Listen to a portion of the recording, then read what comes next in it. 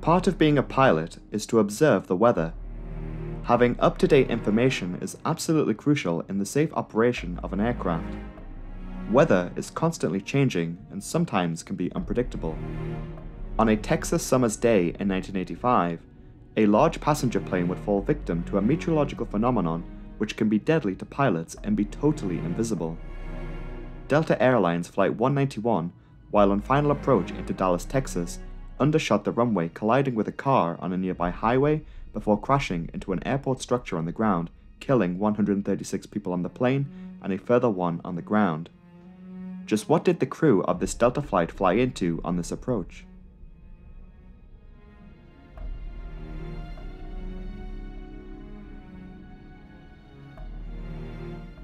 Delta Airlines Flight 191 left the city of Fort Lauderdale, Florida at 3:10 p.m. on August 2, 1985.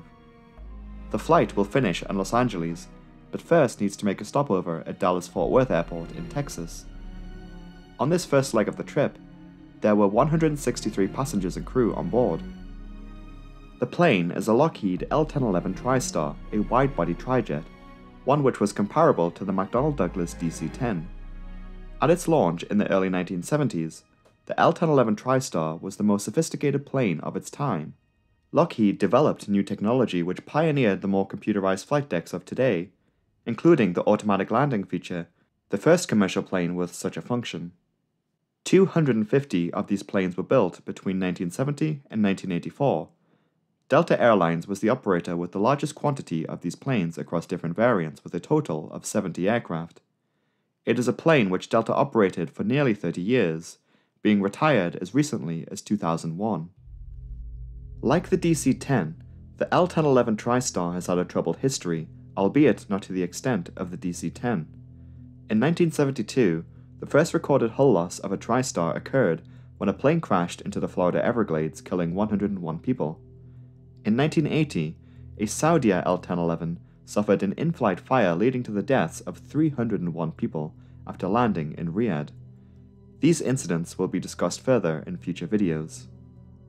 Piloting this Lockheed TriStar on this summer's day in 1985 was a crew of 3.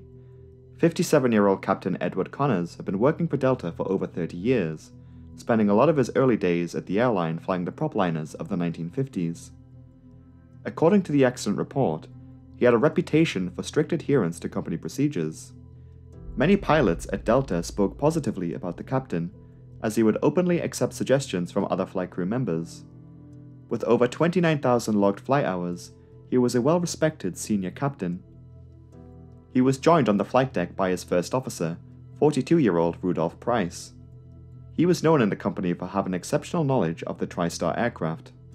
43-year-old flight engineer Nicholas Nassick joins them as the third member of the crew. Both the first officer and flight engineer had around 6,500 flight hours logged each. Before the departure in Fort Lauderdale, the flight crew paid close attention to the weather forecast at Dallas-Fort Worth Airport. Heavy showers and thunderstorms were forecast, to which the crew discussed before the trip. Their stopover at the airport of Dallas-Fort Worth, which going forward in this video we will simply refer to as Dallas, was and still is one of the largest airports in the world. The airport at the time had a total of 5 runways. The one runway which Flight 191 was expected to use on their approach was runway 17 left. This runway was equipped with ILS instruments to help pilots descend to the runway. It was a very warm day in Dallas, with temperatures around 38 degrees Celsius. Thunderstorms and moderate rain showers had formed in this weather. Delta Flight 191's trip to Dallas prior to the approach was for the most part uneventful, aside from the need to deviate around some storms along the way. The tops of some of these clouds also being several thousand feet higher than even the cruising altitude on this flight. With the time now after 5:30 in the evening, the crew of the flight had begun preparations for landing. At 5:35, the crew receive an Automated Terminal Information Service message, or ATIS for short. These messages provide pilots with appropriate up-to-date weather information at a given airport. The messages are also ended with a letter of the phonetic alphabet to identify which information the flight crew received when conversing with controllers. This was quickly followed up by an air traffic control instruction to clear the flight onto its arrival into Dallas. With this clearance, the crew begin their descent to the airport. Several minutes later, at 5:47, air traffic control in Dallas cleared Flight 191 to descend down to 10,000 feet and gave an update on the air pressure in the region. The controller also suggested a change of heading to avoid more adverse weather. Captain Connors takes on the controller's suggestion, going on record stating he wishes to fly around the weather. 1 minute later, conversing with the first officer expressing relief of not having to fly through the bumpy weather.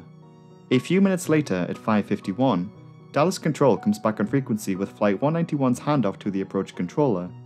Minutes later, the radio frequency the crew were tuned into started to broadcast a weather update. This message included a mention of rain showers just north of the airport, something that the flight crew might want to have been made aware of, as this is where they will fly through in the final moments of the flight. At just before 6 p.m, the flight crew commented on the fact that there was rain ahead. Now at 5,000 feet, there were some aircraft ahead of the Delta plane. An American Airlines Flight and a private Learjet aircraft were just in front of the Lockheed TriStar in the landing sequence. To keep space between the planes, Dallas Approach asks Flight 191 to slow their speed to 170 knots. With appropriate spacing, Delta Flight 191 is given instructions to intercept the ILS, to turn and line up with the runway several miles out from the airport, and to descend down to 2,300 feet to join the glide slope on runway 17 left at Dallas. Flight 191 acknowledged this approach instruction and was then required to slow again, this time to 160 knots. At 6:04 in the evening, the landing checklist was performed, and the pilots began configuring their plane for landing, and as part of this checklist, the landing gear was lowered. During this, the first officer observed lightning in a storm cell ahead of the plane. Now descending to the runway, the captain called out 1,000 feet above the ground. First Officer Rudolph Price was the one at the flight controls on this flight, Captain Connors handling radio communication and making altitude callouts. Between the plane's current position in the airport are several major highways which run in and out of Dallas to the surrounding areas. Also between the plane and the airport is an invisible but deadly meteorological phenomenon known as a downburst, particularly the type of downburst which occurs over a small area called a microburst. A microburst is a strong burst of downward air originating from cumulonimbus clouds. These clouds often have the striking appearance of being large and ominous as they tower into the sky. When one of these microbursts occurs, the downdraft of air can exceed thousands of feet per minute and be hazardous to aircraft. Because warm air rises, a parcel of air which is cooler and heavier sinks, sometimes with impressive speed. Once the air hits the ground, it scatters in all directions, similar to how tap water in a sink can splash in all directions, but on a much larger scale. Some microbursts can be visible because of rain or moisture, but on this occasion, the microburst which Delta Flight 191 would fly through was invisible to the pilots flying. We need to more closely examine how a microburst can affect an aircraft to understand how Delta Flight 191 crashed at Dallas. As air scatters in all directions from a microburst, to the pilots flying through there are three phases. The first, as an aircraft enters the microburst, it is confronted with a strong headwind. Pilots can identify this with an increase in indicated airspeed, although during this, the aircraft's ground speed decreases. Pilots may also notice an increase in lift from the headwind. The second phase of flying through a microburst is the downdraft. Wind direction here changes very quickly as a plane passes through it, because wind is now coming from above the plane, not from ahead of it or behind it. Not only will the downdraft push the plane down, but there will also be a significant drop-off in the generation of lift, creating a strong wind shear effect. According to the investigation, it is believed that Delta Flight 191 encountered a horizontal wind shear of about 72 knots. Before we discuss the third phase of a microburst, we should back up and analyze how the flight crew of Flight 191 were caught in one of these downdrafts. At around 6:05 p.m., Flight 191 entered a microburst just north of runway 17 left at Dallas. First Officer Rudolph Price was still at the flight controls. Captain Connors sat in the left seat, noticed the first officer struggling with the aircraft, initially commenting on the aircraft speed as lift decreases and the nose of the aircraft rises in the downdraft. The captain emphasizes more thrust on the engines. The cockpit voice recorder captured the engines running at high power. Light ain't coming out of that one. What? Light ain't coming out of that one. Go ahead.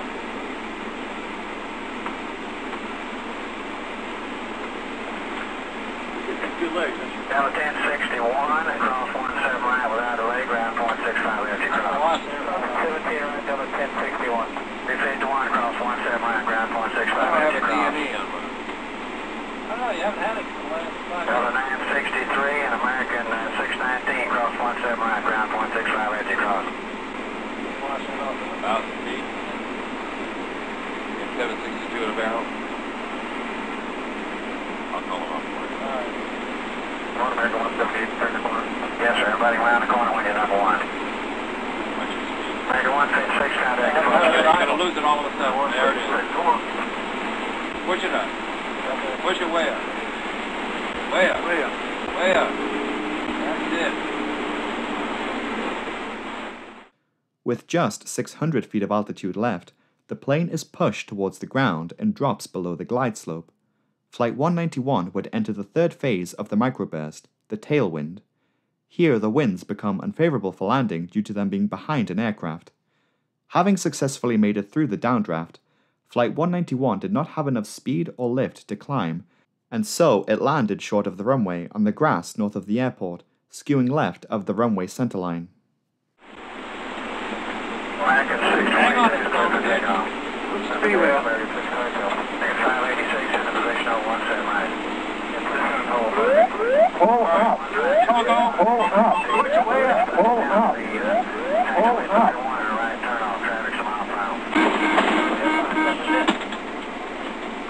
The cockpit voice recorder does not end when the aircraft collides with the ground short of the runway. Between Flight 191 and the airport is Texas State Highway 114, one of several busy highways running in and out of Dallas. Several eyewitnesses on the ground report the plane making a hard landing on what was roughly 1¼ miles from the end of the runway, where the TriStar plane then skidded onto the highway. Traveling at roughly 170 knots, the left engine collides with a Toyota Celica. The occupant of the car, 28-year-old William Mabry, was killed instantly. It was his 28th birthday that very day.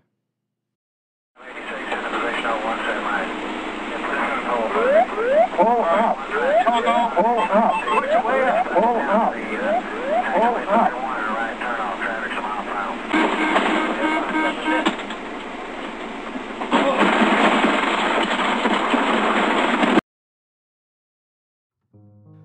Looking on from the control tower, the tower controller sees Flight 191 off of the runway and on the grass, where he tells the Delta flight to go around. The cockpit voice recording ends with the second impact, this time with a large water tank on the airport grounds, where the plane then exploded. The tail section was ripped away from the plane and skidded away from the rest of the wreckage. Out of the 163 passengers and crew on board the plane, only 27 survived, most seated at the rear of the aircraft. Some passengers survived from the midsection of the plane, but with severe injury including burns. The National Transportation Safety Board in the United States concluded that the crew's actions were in part to blame for the accident alongside the microburst-induced wind shear. This was because of the flight crew's decision to continue an approach into what was observed evidently by the first officer, an area of sky containing lightning and adverse weather. The lack of training and procedures with regards to avoiding and escaping wind shear were also cited, along with the lack of any kind of wind shear hazard information from the airport. Recommendations were made which included the introduction of an audible warning of wind shear to pilots. Research was invested into developing radar which could detect wind changes. Pilot training now needs to emphasize the avoidance of areas with wind shear. The crash of Flight 191 was one of the deadliest accidents involving the Lockheed TriStar. 1985 went on record as being one of the worst years in aviation history with regards to aviation accidents. 10 days after the Delta Airlines crash at Dallas, a Japan Airlines Boeing 747 crashed in Japan, killing 520 people, becoming the worst aviation disaster involving a single plane. 10 days after that, a Boeing 737 erupted into flames in England, killing a further 55. The Lockheed L-1011 TriStar was a common aircraft used by major airlines in the United States until the early 2000s, when it was eventually retired. A memorial was installed at Dallas-Fort Worth Airport, dedicated to the 137 people who lost their lives that day in 1985, in what was, and still is, Texas's deadliest aviation disaster. Hello, good evening everyone. I hope you are having a great weekend wherever you are in the world. Just to let you know that next week, starting from Monday 7th of June, I will be taking a week off, but I have prepared a video in advance for next weekend, so there will still be a video. Be sure to subscribe so you don't miss out for that one. Anyway, it is that time of the week where I must take a moment to thank my patrons for their support on the channel. If you would like to get your name featured or read out at the end of the next video, you can join the Patreon from £3 per month, and the link to that will be in the pinned comment below. And you will also get early access to all new videos 2 days before they go out publicly on YouTube. A thank you to my £5 tier patrons, Aidan Montgomery, Hector Palmateles, Ian Tatum, Jacopo, KTP123, Ken Zachman, Christy, Leon Sant Jennings, Marie Innes, MG, Pacman7, Panic Chicken, Soria Melody, and So FP. Special thanks to my generous £10 tier patrons for their continued support: Cade, Daniel Hendricks, D. Rogers, Mike Milton, Side Effect, Robert Hamilton, Roger Mayer, Where Are My Cheetos, and Will Tanner. Thank you all so much, I really appreciate it, thank you. And a thank you to you for watching, and I will see you all next week. Goodbye!